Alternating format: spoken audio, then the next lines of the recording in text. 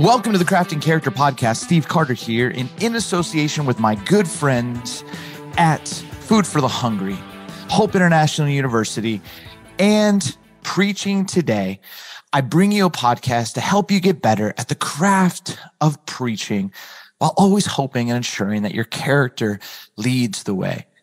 I don't know about you, but Easter's coming, and it's coming fast. And you've probably delivered a lot of Easter messages over the years. And sometimes you just, as we enter into these holidays, you need a little spark. You need a little inspiration. You've taught the resurrection, and you need just some help to see it anew again with that fire, that newfound freshness. And that's why I love Preaching Today, because it helps me. It helps me dive into a story and see it again, anew, afresh. So go to preachingtoday.com. You can click on the tab. They have a whole section for holidays. And sometimes I just go there. They've got an article right now by Scott M. Gibson on Easter essentials, or finding your story in the Easter story. And this is where myself and Mark Moore, we walk through some pastoral insights, historical background, and geographical tips for preaching during Holy Week. And I'll just tell you, there's even articles and opportunities for sermon illustrations. Again, just to offer up maybe some spark as you dive in and prepare in this Easter run. Well, today I'm excited because one of my friends, someone I've known for the last few years, who actually we connected on this podcast. I interviewed Aundi Kolber around her book, Try Softer. And I'm not sure if there has been more specific feedback about bringing a guest back than Aundi Kolber. You all loved her. She just had written this masterpiece called Try Softer, and really has outdone herself because on Tuesday, March 21st, her next book comes out, and it's so special. I mean, it is so special. I've just been calling it the book of the year, because when I read it, the galley copy, it ministered to me. It gave me language. It helped me understand what so many of my friends and family and congregates and staff are going through. And honestly, just put language to stuff that has been swirling within me. And so without further ado, can we welcome the one, the only, Aundi Kolber. Aundi Kolber, it is so good to be with you. You're one of my favorite people on the planet. Every time I find myself leaving, whether a conversation or your presence, I feel like there's always good work to be done. You are one of the few people, while I was interviewing on this podcast before, that I had to stop the interview and just grab my phone and Venmo you, because I was like, you are actually giving me such truth and wisdom that isn't just for everyone for free. It is like for my own soul. And so I just respect you. You know this. I told you this. I read the galley copy of Strong Like Water. I have referred to it as the book of the year. I have declared it for 2023, the book of the year. And so thanks for joining us on the Crafting Character Podcast. Absolutely. What an introduction. It's such a joy to be with you, my friend. I just treasure this time that we get to have together. Let me be your hype person. Let me just be the person who comes out before you speak. The way that you write, and what's amazing is you're not a theorist. You're not just writing about theories of how to live. You are someone who has embodied this. You have worked through the pain, not avoided it. And you've just taught me so much about this. I want to talk just first off is your first book, which I absolutely adored and loved, Try Softer, and now Strong Like Water. Talk about how they are different and yet how they build on each other. Yes, I know. It's kind of, like I have laughed to myself a few times at just like the irony of, here's this book that's about softness. And then my next book is about strength, and that there's a sense in which if you only look at that face value, it can feel like, wait, what happened to your message? But I think what I would just say is that it's almost like I have come to believe that the practices of Trisofter, the compassionate attention that is really the heart of Trisofter, it's like it cannot help but birth a type of strength. Yes. And really, I think that in terms of how they're the same, I would say it's like strong like water is the natural movement from Trisofter, because it's like with Trisofter, it in and of itself is a beautiful thing, in a world that requires people to disconnect from their humanity, to leave themselves, to push harder, to just do all these things. Trisofter is this very countercultural message. And I think that there's this bigger invitation. And the bigger invitation in a way is almost like what I think I'm addressing in Strong Like Water. And it's that we are invited to fully live. And that includes our softness. That includes compassion. But I really believe it's like it also births in us a way that is possible to show up to this present moment in the world, right? Yeah. A time in which we have some really big problems to solve. We have people who have profound pain. We have intense polarization and anger and hate. And so there's a sense in which it's not that now all of a sudden we abandon Trisofter. It's that we learn to move with it so that we can harness not only our softness, but also the fierceness that God has given to us. Like there is a God-given fullness in all of us. And so how I would say these books are different is that in this book, there is, I would say, much more of an emphasis on how do we harness the fullness so we can really, truly show up.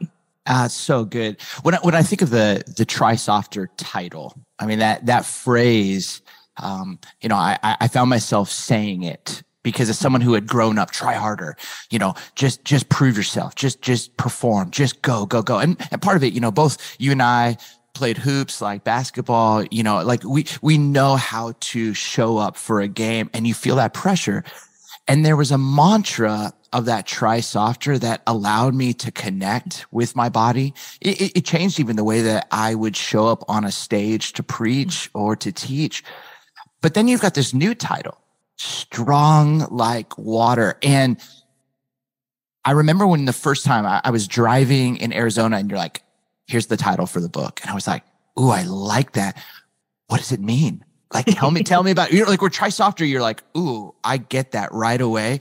But then as you broke down the title, I was like, oh my goodness. Now that phrase in itself, I'm like, that is a message for so many of us who have work and are doing work to really harness. I love that you use that word harness, to harness that good. Talk about the title and where that came from. Mm-hmm. Yeah. So Strong Like Water, I love this title. I love it so much. And I think it's because there's lots of reasons. Part of it is that I think from my whole life, I'm 39 years old right now. My entire life, I've had this ambivalent relationship with my own strength. Wow. I grew up really being seen as very strong. In just about any setting, I ended up being a leader, a captain, a high achiever, a person that people rarely thought, Aundi needs help. I think it was very rare for people to look at me and say, gosh, she seems vulnerable to something, to pain, to hard. And for folks who might be familiar with my story, I'm a survivor of complex trauma. And there's a lot to that. There's a lot to that I'm not going to go into right now. But I will say is that I learned to cope with the profound just dysfunction and abuse and trauma in my home by, in like Trisopter, I talk about it like white knuckling. Yep. I learned to push past. I developed parts of myself that were like armor, very outwardly. And I would say, according to many definitions of strength, very strong. And so there's a sense in which those did their job. Those parts of me did their job to help me survive a profoundly challenging childhood. And so, but as I grew, it's like that ambivalence with the strength was that there was a sense in which it was like, for my own internal story has been like, well, but what about me? Yeah. Like, why did I get the support? Why did it feel like other people didn't see how badly I was hurting? Because I really was. And my trauma responses were so formidable that people didn't even know to the extent. And I think if you get under the surface and stuff, I'm sure like now with what we know, people could have figured more out. But I wasn't the kid that people would be like, ooh, we're really worried about her.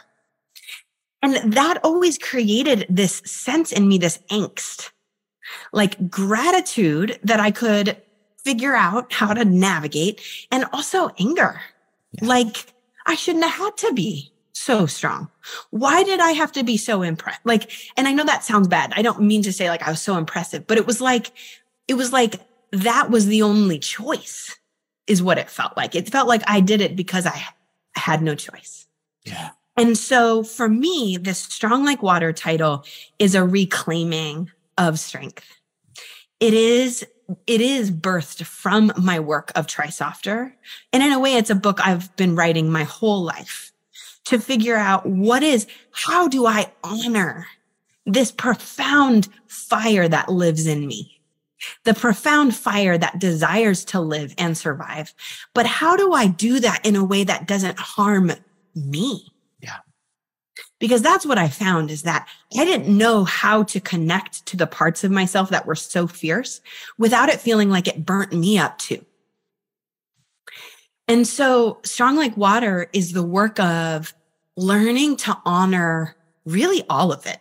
Yeah. I mean, honoring the survival, honoring how I learned to survive, but then also the work of allowing there to be an alchemy, a transformation into like everything that I've learned, I get to bring with me, but I don't have to do it from a place of survival anymore.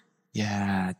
That's so good. You have a phrase in the book that you come back to again and again. And I remember reading through it, and I was going to Montana to fly fish. And I was standing by this bank, and the water was just like rushing. There was this flow of water. And I kept like thinking of this title, Strong Like Water, to kind of see. And this phrase that you use often in the book, the flow of strength.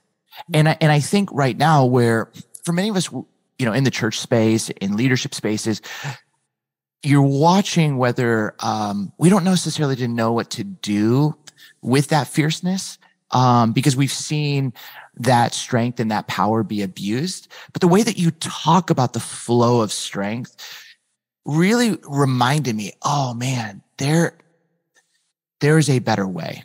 Talk about that phrase, flow of strength, and why that is so important for pastors to embody, for humans to embody, for the people in our church to embody. Yeah. Thank you for that. Well, so the flow of strength is this term that I coined that is really sort of an explanation for what I would call these different kinds of strength. And really, earlier you asked me about this and I didn't really answer it. But really, when I think about Strong Like Water, I think of a more expansive definition of strength.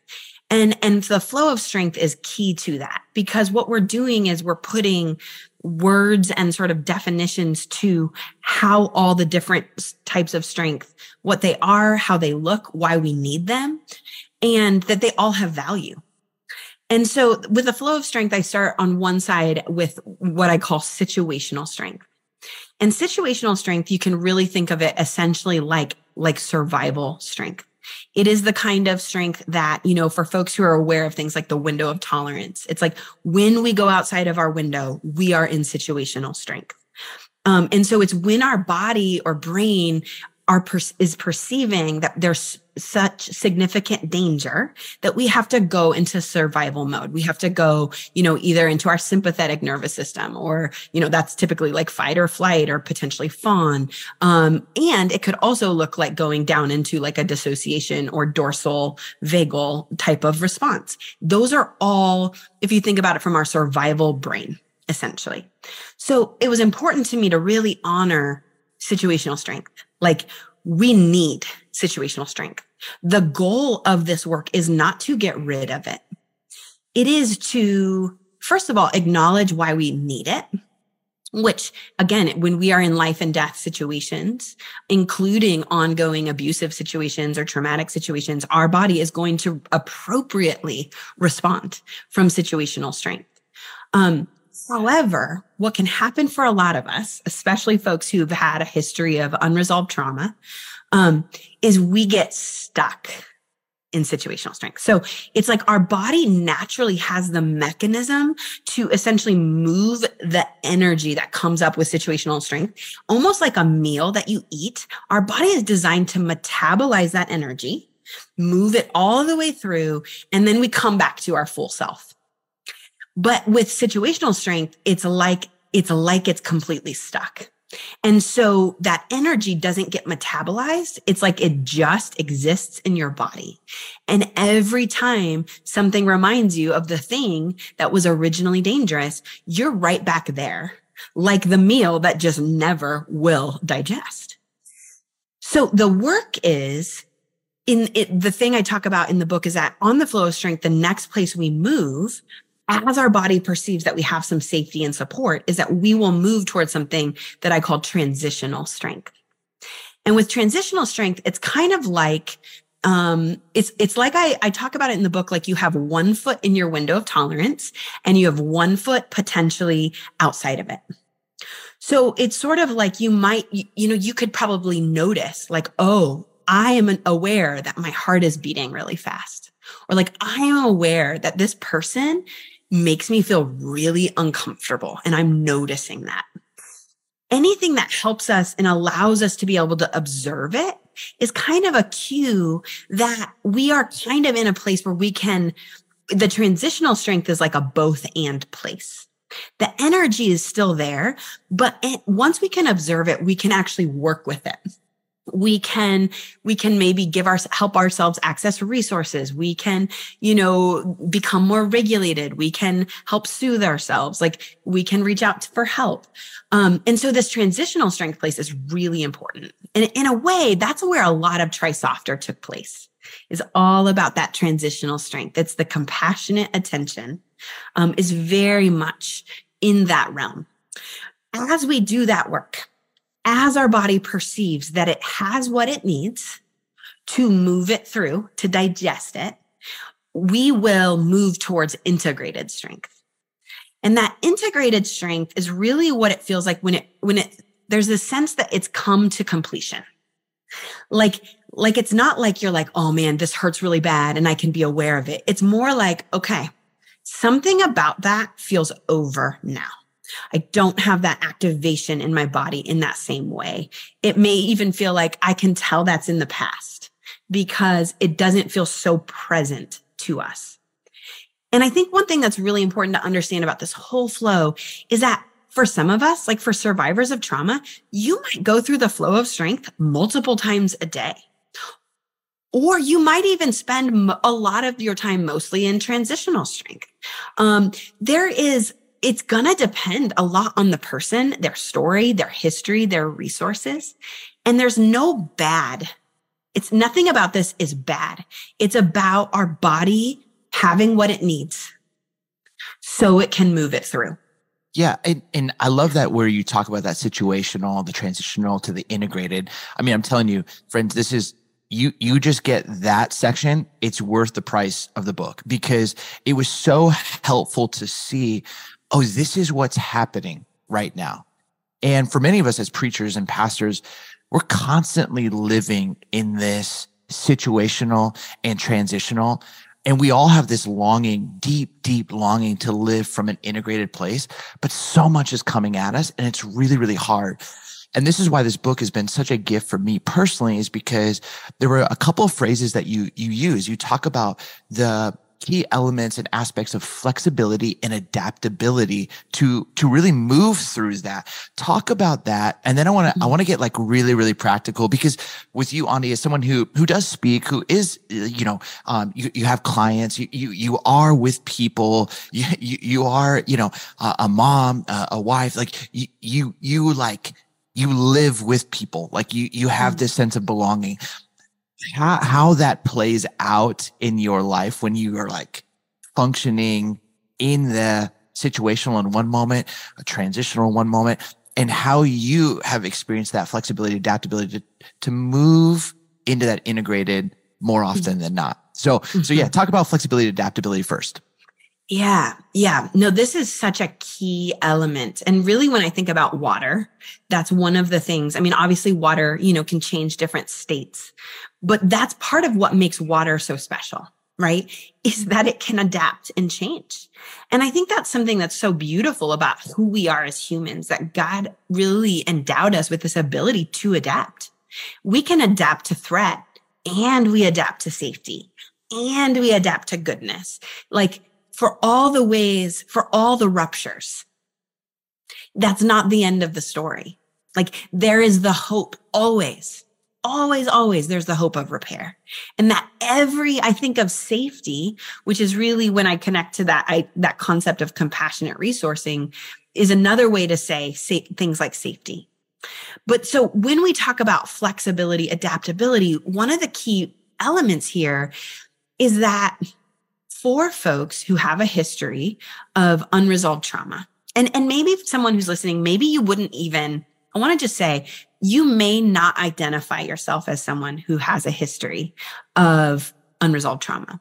However, this is why it's helpful for us to have such an expanded understanding of trauma. Because if you are a person who noticed a lot of stuckness in your life, if there is a lot of sense of like, there's these issues that they don't feel like I can ever quite resolve them. There are potentially relational issues that continue to come up. There are these ways in which I feel disconnected from my body. I want to encourage you to get curious about that. I cannot say with certainty, that is trauma, but I think it's something where it's indicative of something in our body. There's a rigidity there. And that tends to be about something that has not fully resolved itself. And so if you can approach it from that lens, it's something to just be aware of, because that is another way we can think of trauma. When something is so overwhelming to our body and nervous system, we lose the flexibility to move along that flow of strength. So the opposite of that then is that as we heal, as we have what we need to compassionately resource, our body gains more flexibility again. Like an athlete, right, who has all these injuries. It's like as you go through PT and do the work and do the stretching and do the things that you need, your body regains the ability to some agility there. And there is a sense in which that is our goal here too. The goal is that we would have what we need so our nervous system can accurately assess what's in front of us. I think that's so genius on so many levels, because I think for, again, so many pastors, I want you to hear this. You might not be thinking, oh, I have unresolved trauma. But one of the things I respect so much about Aundi, and she's an amazing follow on Instagram, is the way that she communicates, the tone at which she communicates. You read her posts, you read her writing, and whether someone's in a situational space, someone's in a transitional space, that curiosity that you write is really inviting people into an integrated space. And it's amazing sometimes when we're not kind of aware of what's happening within us, what ends up happening is our tone at which we communicate, and we might be speaking truth. We might be speaking like, oh, how much God loves people. But the way at which we're saying it, it's sending people into a situational space. It's sending people into having them leave that integrated. And I'm just curious, like when you write and when you speak, you're always constantly reframing, like even just your, compassionate resourcing. You talk about flexibility, the integrate, like all of these words at which you write, it feels so invitational.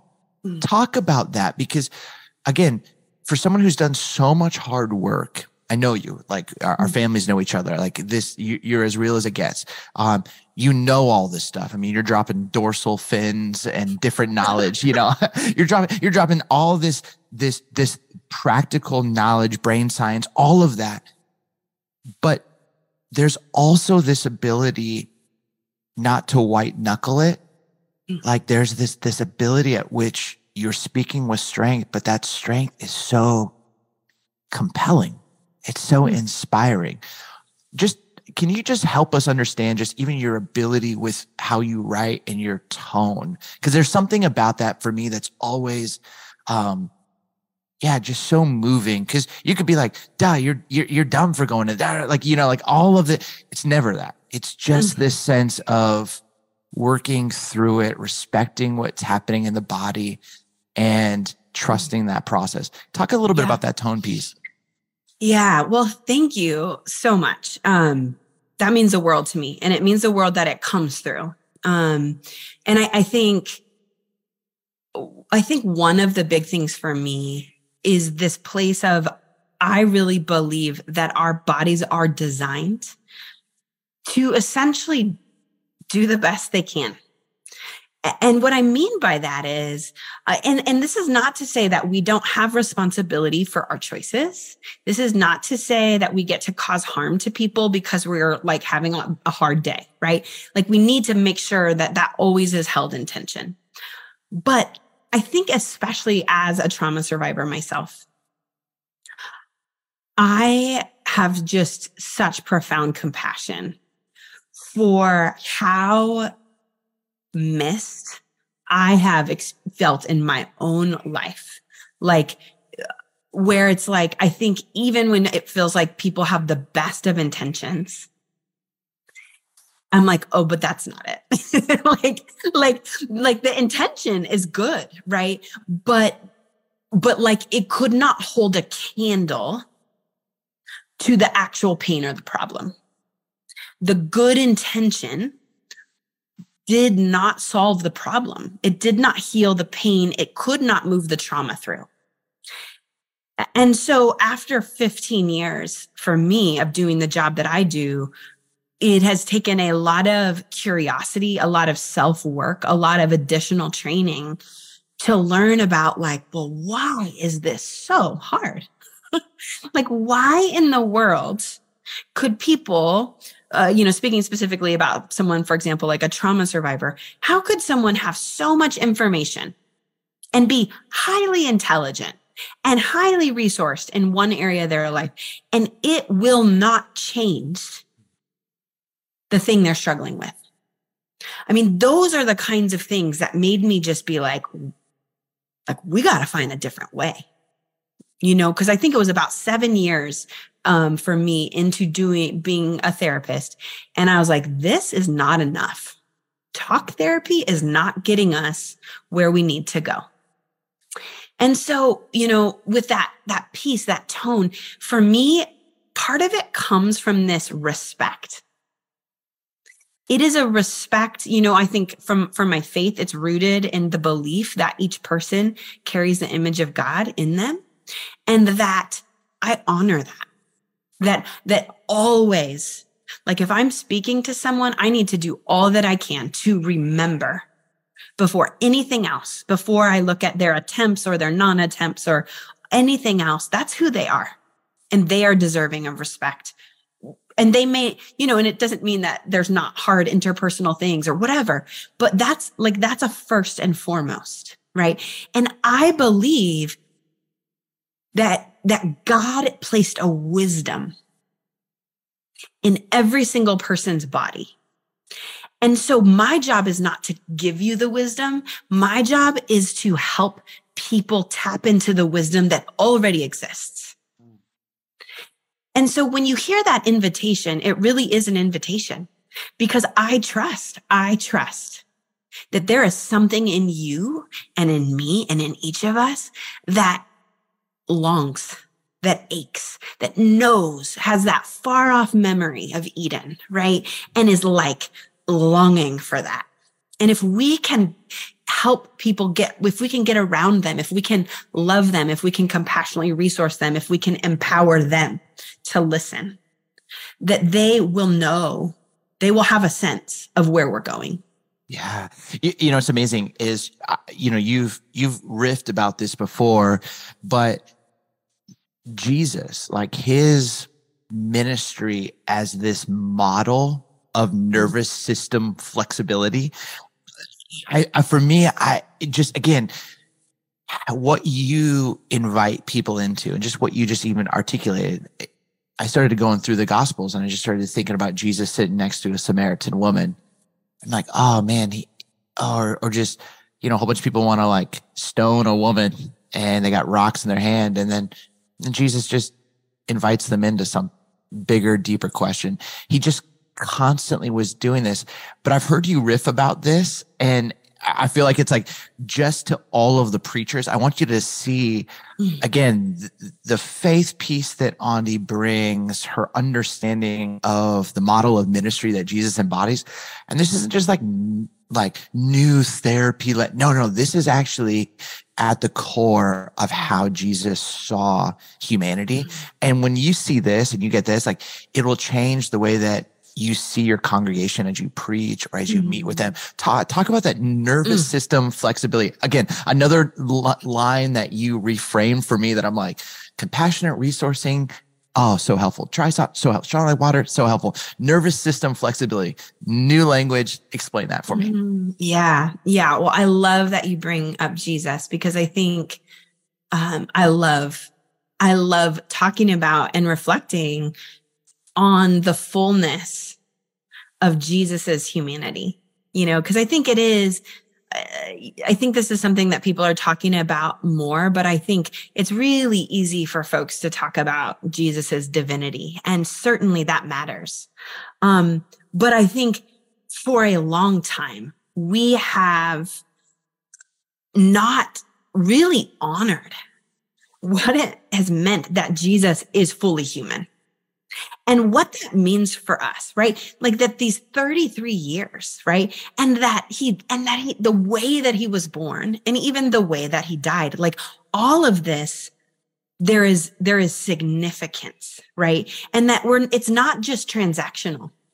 It's not a transactional thing that Jesus came and lived. It wasn't like, oh, check the box, right? It was like, there is a fullness to his life. I think for me, one of the stories that just gets me again and again is always Jesus weeping at Lazarus's tomb. I mean, there is something about the way that story is told in the sense that, and I know everyone listening already knows this story, but the way that Jesus is moved, the way that he weeps with his friends over this loss. But I know that Jesus knew he was about to perform a miracle. And even still, he goes there, right? He like really goes there. He is moved by the pain and the suffering. And so it's like, I mean, we have so many examples of nervous system flexibility within Jesus's life. I mean, anything that he does is about his nervous, like he's always bringing that with him. But I think about this particular story around the grief and the withness that he provides in that moment. And I think about how easy it is, especially, like if you're in a position of a leadership position, if you're, that you hear about so much pain and there's so many things that can happen.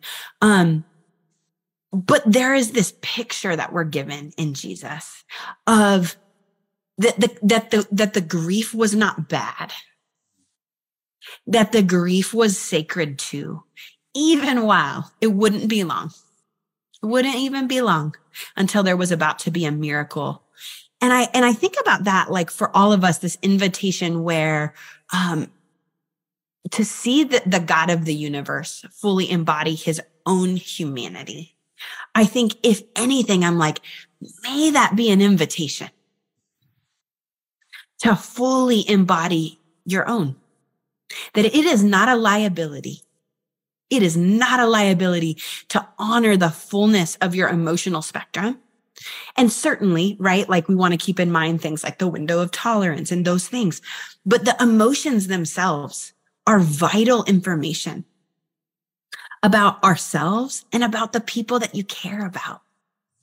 And learning to listen to that, I think, is just really a gift. And so, yeah, I love the way that you bring that up and remind us that that's our work too. Well, and what's so great is, again, the language that you gave me in Strong Like Water is now I'm reading through the Gospels and I'm looking at Jesus in that moment, just similar to what you just described. I'm like, wow, look at the integrated strength right there. The ability to weep and not just skip over that emotion and that grief. Or, you take another story where he looks over the city of Jerusalem and he weeps because he sees the sheep have no shepherd. And there's this sense of integrated strength to even go do the next best, harder right, and offer up his life. Like there are these pieces that I see now that I'm going, gosh, wow, like this is Jesus fully human living from a place of integrated strength in the whole spectrum of emotion. There's a couple more pieces I felt like from the book that just absolutely were so moving. You talked a little about compassionate resourcing. There's a bunch there in the book, and that is a phrase that you talk about that I think, again, another one of those pieces that will change the way that you will teach. When I started to think about, man, is this challenge or invitation out of a message, is this going to be a tool for compassionate resourcing? Or is it going to be like this is what you should do, or a pressure? Like that compassionate resourcing piece was just unbelievable. But you talk about one thing that I have to ask you about, because it's in a world that is all about authenticity right now. You talk about the power of belonging. Talk about not that authenticity is bad, but talk about the need though for belonging and why that's so important in that spectrum of authenticity and belonging. Yeah. Well, there's a great quote that I refer to in the book by Dr. Gabor Mate, and it talks about that people have two needs: attachment and authenticity. And when attachment threatens authenticity, that we will choose attachment over authenticity. And so what he's saying there, and I didn't say that exactly accurately, but that's the sense of the quote. What he's saying there is that both of those needs are important: attachment, authenticity. And what he means by attachment is essentially belonging, that we need to belong. We need to feel connected. And so when those two needs both matter, but when we have to choose, we will always choose belonging. But we shouldn't have to choose, because when we have to choose that way, that authenticity, like that in many ways is the basis for a lot of trauma. That there's a sense in which, in trauma language and in the spaces I sometimes am in, there's this language of sometimes people will say like you're leaving yourself, or you are, sometimes people say abandoning yourself. I don't personally love the language of abandoning yourself, but there's a sense in which you're having to disconnect from yourself in order to belong. That's the essential idea. And in a short-term survival strategy, that actually is sometimes necessary. Like when you're a kid and you are completely relying on your family of origin to take care of you, and you trying to be who you really are, like might mean that you'll be ostracized or like shamed, or so kids, and they wouldn't name it this way, but they find ingenious ways to survive because our bodies are adaptable and we do what we'd have to do. Oftentimes those kiddos, and maybe it's not just a family, maybe it's a system, maybe there's lots of different mechanisms of belonging, that at some point there will be a rumble. There will be something where it's like, okay, like this isn't working for me anymore, because our body experiences that as trauma. Because when we have to literally stop listening to our internal sense of self, it's like you're losing the controls to your own car. And if you have to do that for your entire life, I mean, there's just so many things about that are potentially harmful. I mean, it sets you up to potentially be further traumatized. It shrinks your window of tolerance because you don't know how to be with your emotions. It, in and of itself, is a type of trauma because you feel isolated and alone and not able to attune to your own body.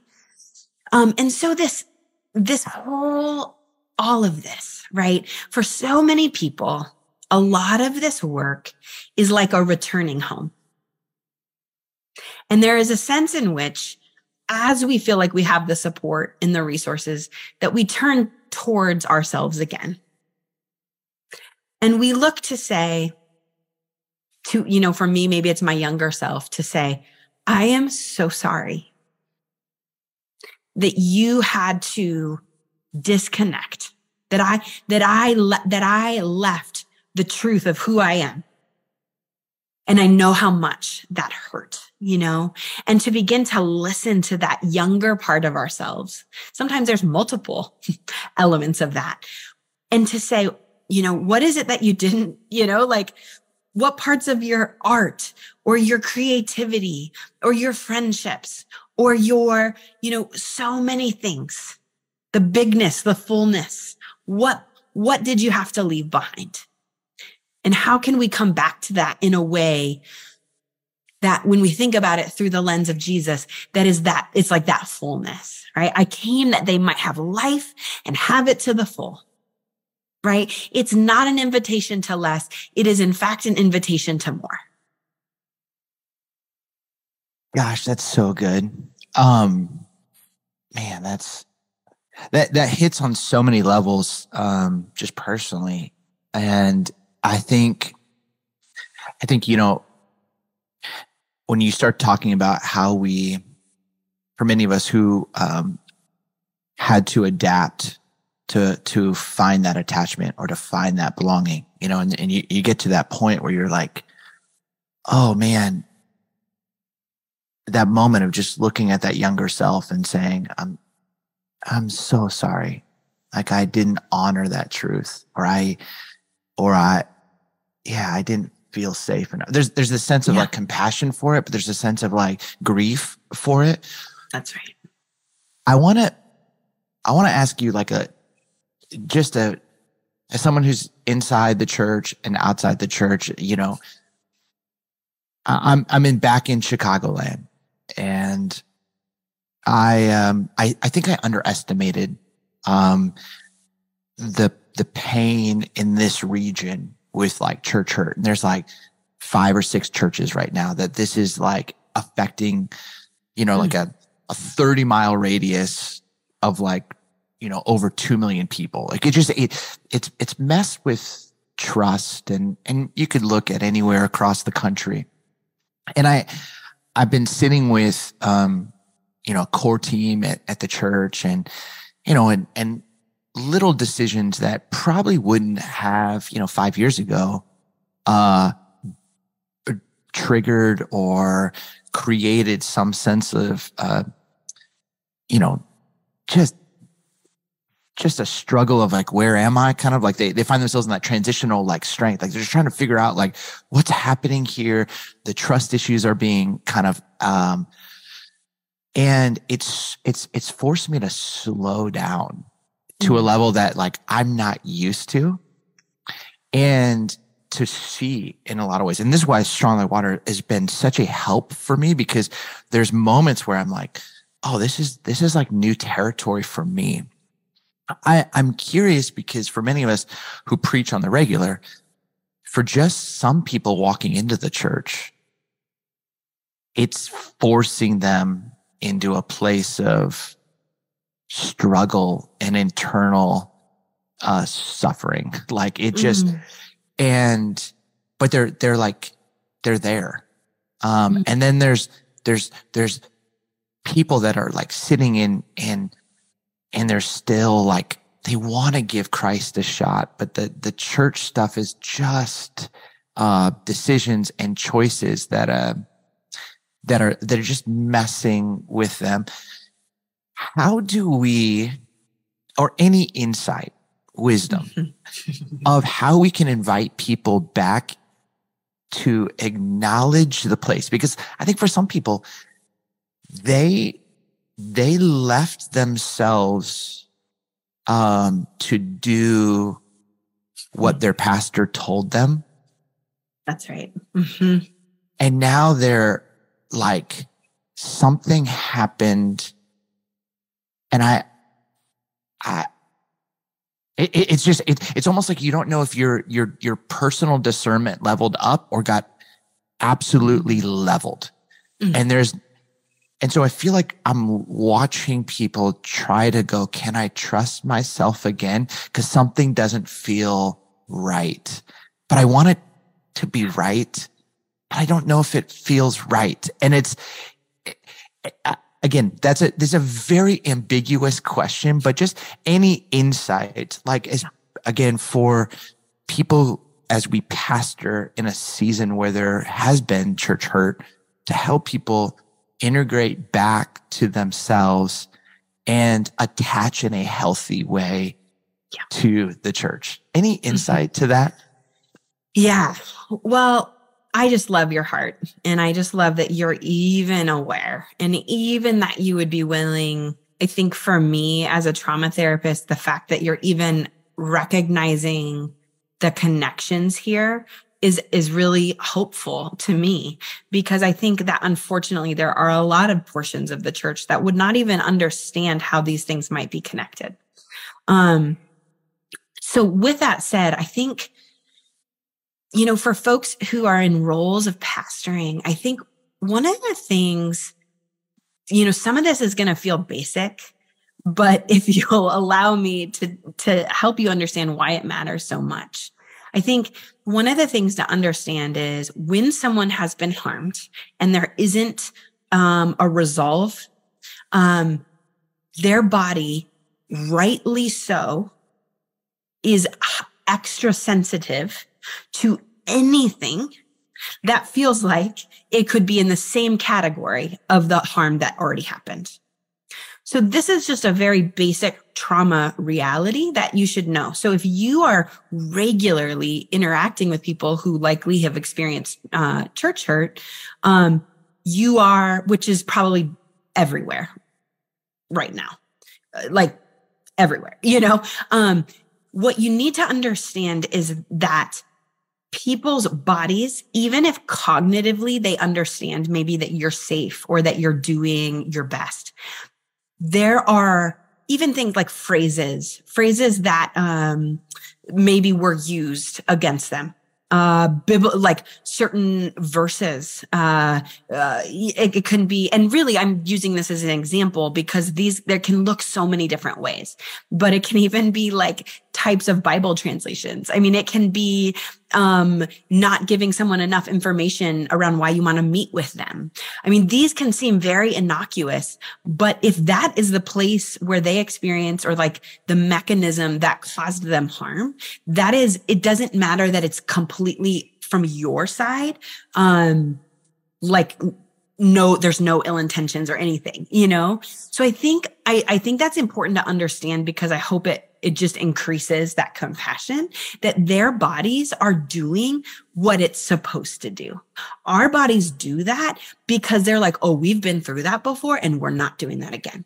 Right. So our bodies do that. That is a God-given gift because our bodies are trying to keep us safe. Now, as we heal, our bodies return to, when I talk about accurately perceiving something, that is what I mean, is that our bodies return to a place of that person is actually safe and I experience them as safe. This situation is actually dangerous and I experience it as dangerous. That is an accurate perception. Now, a lot of people's bodies they're potentially more, they're going to be a little bit off if they're carrying additional harm. So that's one of the first things that I just would encourage folks to be aware of.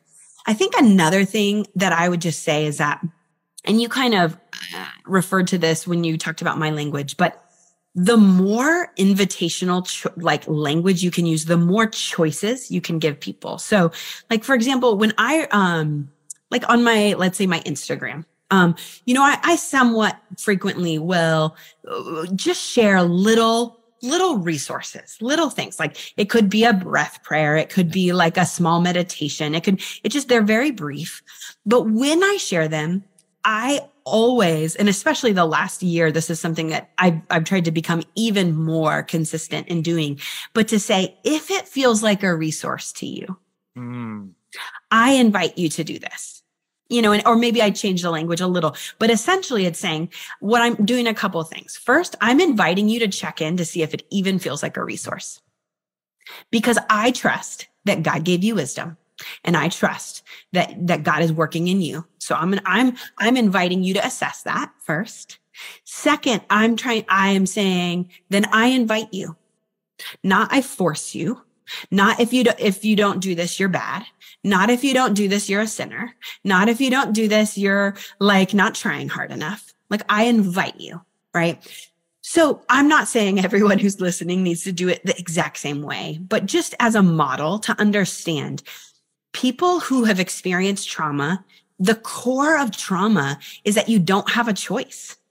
You literally feel as though it's not just that you feel, you are experiencing the reality that you will just do what you have to do, whatever you have to do to survive. So even if that's telling a pastor yes, when everything in you is like, no, because like that belonging might feel so necessary that it feels like if I say no, my entire life will fall apart. That's valid too. Like that is also life or death.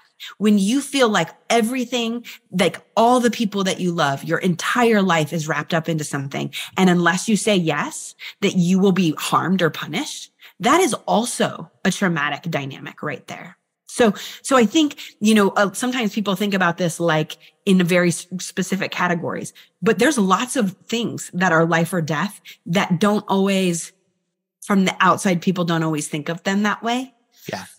And so I would just say, as much as possible, to recognize that when you are giving directives, if you are able to give people things like choices, to encourage them to check in with themselves, to encourage them to check in with the Holy Spirit, if the Holy Spirit is guiding you, because I recognize that it may not be for everyone. There's just this inherent recognition that there are millions of people in the world and we all have unique and dynamic makeups, and that should be honored. And so when we do that, we are honoring the inherent dignity that God has given each of us. And if there's any place in the entire world that should be really good at that, it should be the church. Wow. Friends, okay, just again, I'm going to start to Venmo Aundi again, because I'm telling you, Strong Like Water is going to give you language. It's going to give you insight, but just like subversively, you're going to read and just hear her tone at how she can communicate such deep and rich and healthy and helpful language. I'm telling you, you will be a wiser and more emotionally attuned pastor. You have to get this book. Again, you've heard me say it. It's the book of 2023. It's a beautiful cover, but the words in it will literally help you, but it's actually going to help the way you pastor your people. If you love your people, I want to like should on people right now. If you love your people, you should read this book. That's not really great. I'm inviting you. I'm practicing it right now. I'm inviting you because I believe in this book so much. I want everyone to get it. I'm inviting you, please pick this up. I promise you will thank me later because this has deeply, deeply helped me understand my people and how to love them well. Aundi, where can people find you? Because whether on social media, whether online, because your work is so helpful. And we didn't even talk about the guided journals for Try Softer. People need to get that. I'm your biggest fan. But like seriously, where can people find you? Yes. Well, thank you so much. You can find me on Twitter at Aundi Kolber. You can find me on Instagram at Aundi Kolber, and then on my website, aundikolber.com. And there are some resources there, like some free videos, and would love to have you join my email list. There's a couple of resources that come with that. So yeah, would love to have folks find me there. Awesome. Well, thank you so much for joining us on the Crafting Character podcast. And I'm so excited for Strong Like Water. It's really, really hard for a lot of people to follow up with book number 2. And again, this just feels like the next step in integrated strength. And I feel so excited for this release and what it's going to mean for so many. So grateful for you, my friend. Many, many blessings to you. Thank you, my friend. Well, thanks so much for tuning into the Crafting Character podcast. Again, if you need help this Easter run, check out preachingtoday.com. They're going to help you. They help me. I want them to help you. Help your messages get stronger and stronger so that you can continue as new people, people who have drifted, people who are just showing up with their family can be surprised by the hope that Easter and the resurrection brings. Remember, we are Easter people living in a Good Friday world. And so many blessings to you as you all prepare, and get ready for an incredible Holy Week. Grace and peace, everyone. We'll see you soon on the Crafting Character podcast.